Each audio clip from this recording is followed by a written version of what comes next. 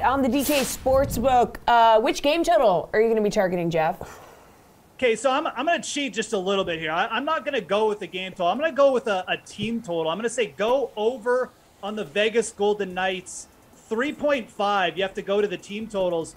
Over 3.5 goals for the Vegas Golden Knights. It's minus 115.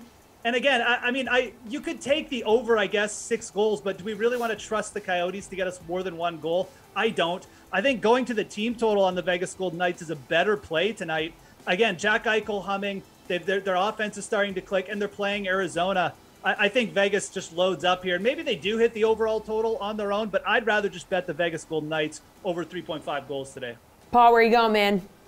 I like to take the over on the Carolina-Columbus game. I think it's going to be a very high-scoring game. So go to the alt line at over 7.5 for a plus 185 winning bet. That should be attainable. And I also like for offense to come out over top of defense in the Chicago-Jersey game tonight. Both offenses firing, and the defense is not doing as much. So again, go over the 7.5 to get a big payoff at plus 215.